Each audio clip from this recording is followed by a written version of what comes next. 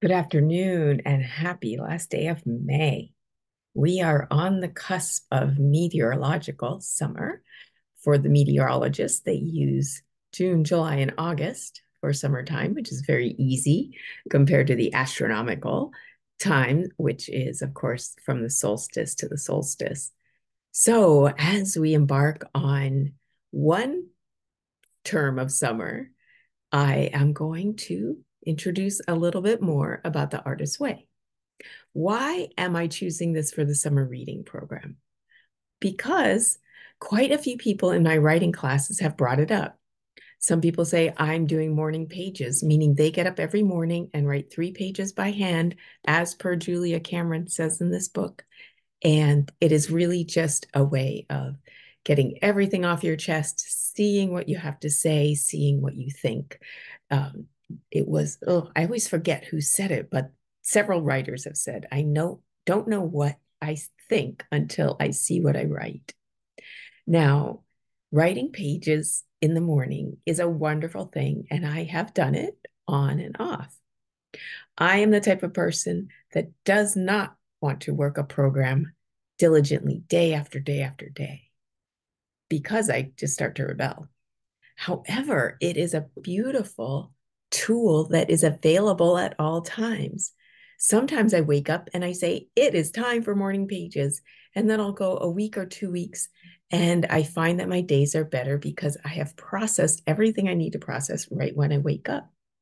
Other stretches of time, I know I need to get outside. I'll go out, go for a walk or a run. A program is not meant to constrict you, but free you. At least that's my belief. So the summer reading program, 12 weeks and 12 chapters, is meant to give you a way to delve into this, knowing that there are other people participating also. It is so hard to read these days. I think, well, because we always think there's something online, we should be doing something else. This time is like this. So, one antidote, I think, to that is that we read together. And that is almost impossible, right? Getting your schedule together to do something, especially over the summer. However, with the miracle of the way things are working today, you can connect with me through my Substack called Let's Practice Together. Usually it's focused on writing, but this summer it will be focused on reading. Essentially, I'll be sending out one prompt a week or one reminder a week, talking a little bit about the chapter coming up, something to focus on, something to highlight. And then you go ahead and read with everybody else who's in the program.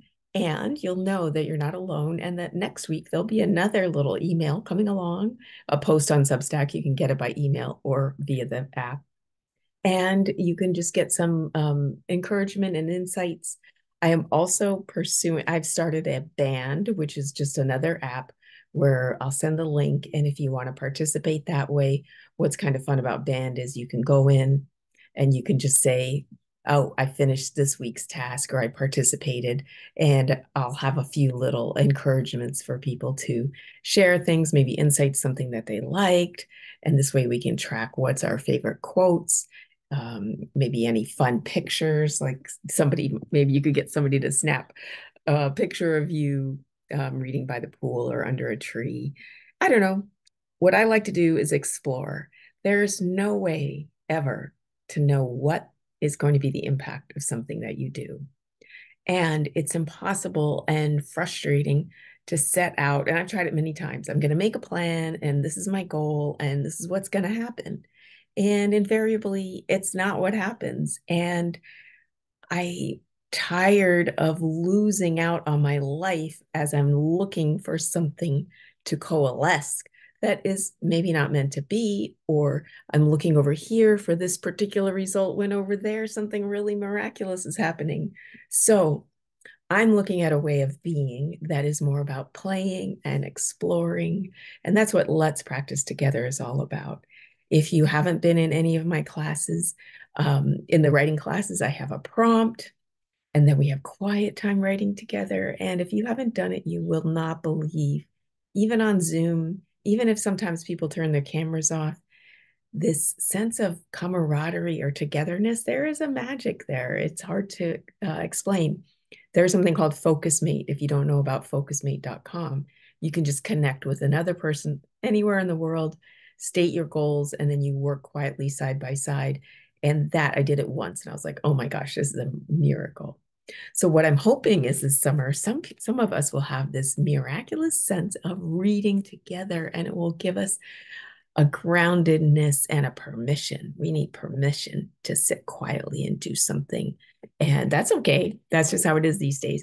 But we'll have permission from each other to sit and read.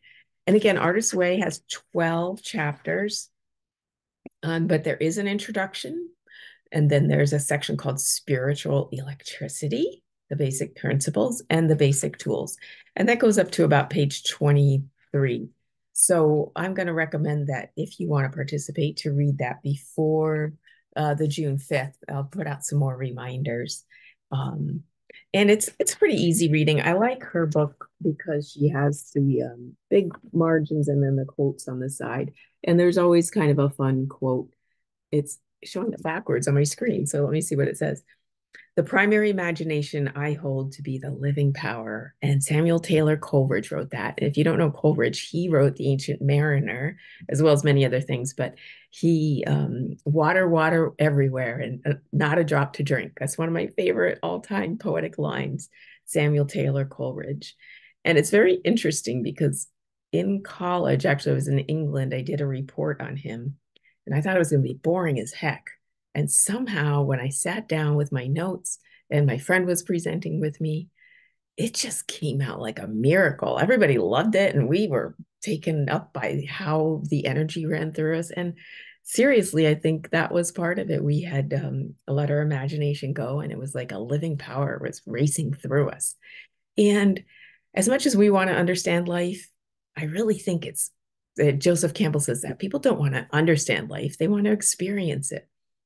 But we often get stuck in our heads for good reason, because that's what's been valued in our society. So, but again, coming back to a creative approach to life, an openness and an exploring, we think we know so much, but really we don't know hardly anything. I mean, for instance, right now, everything around me is made of molecules.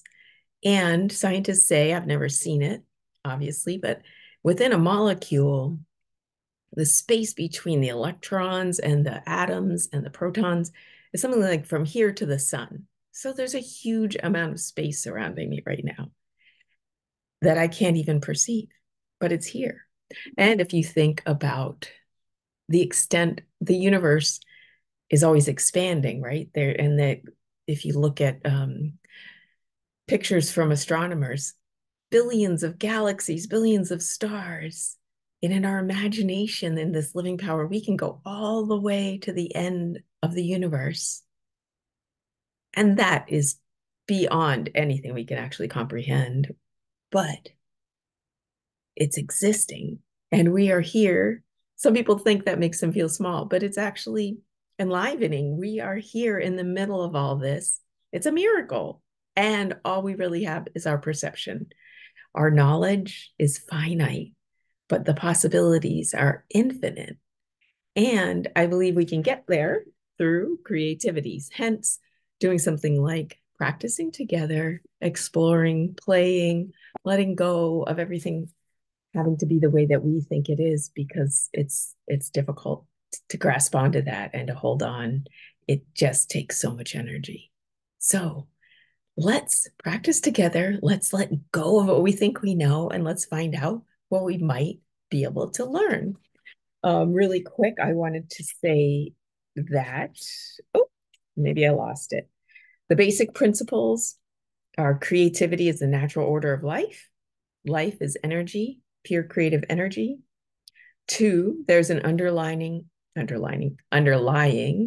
indwelling creative force infusing all of life, including ourselves. 3, when we open to our creativity, we open ourselves to the Creator's creativity with us in our lives.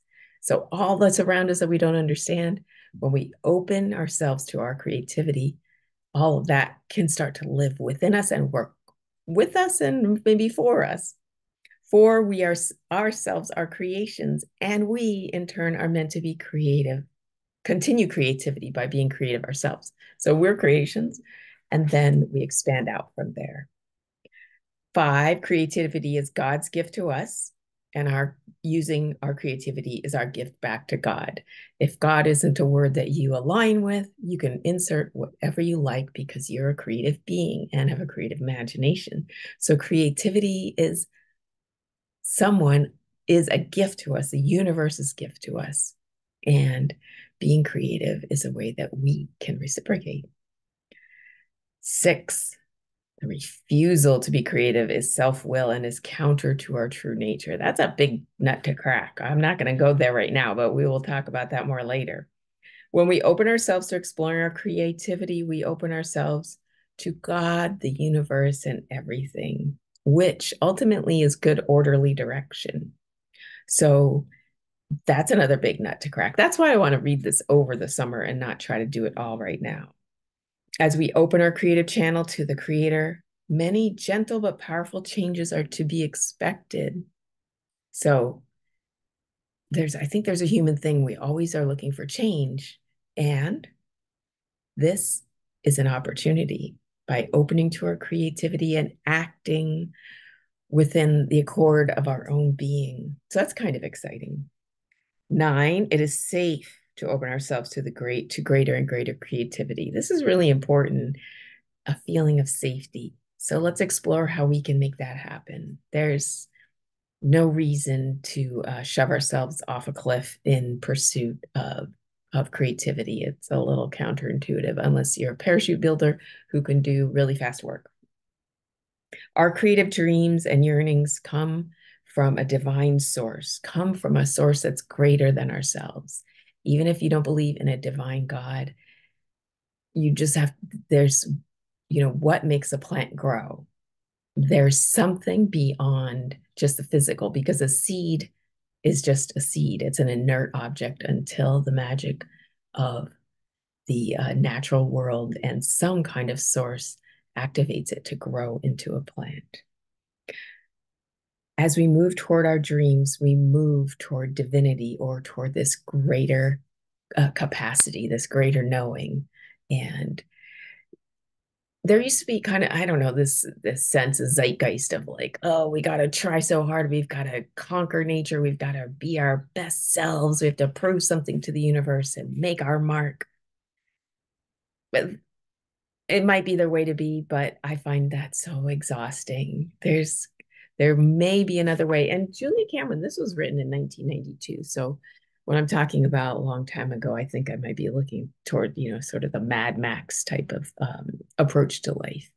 But if you are looking for a new and different approach, and maybe it's not even new and different, you just want to expand yourself into discovering and recovering your creative self through a reading program this summer, 12 weeks, 12 chapters, just soaking it up.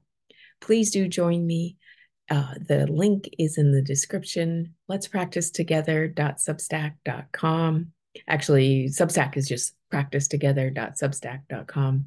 And I look forward to having you with me and just enjoying all the resources that are available to us and opening ourselves to seeing how they might change and impact our life. Until the next time, do take care. And again, I'm Kat Fitzpatrick, writer, teacher, outdoor educator.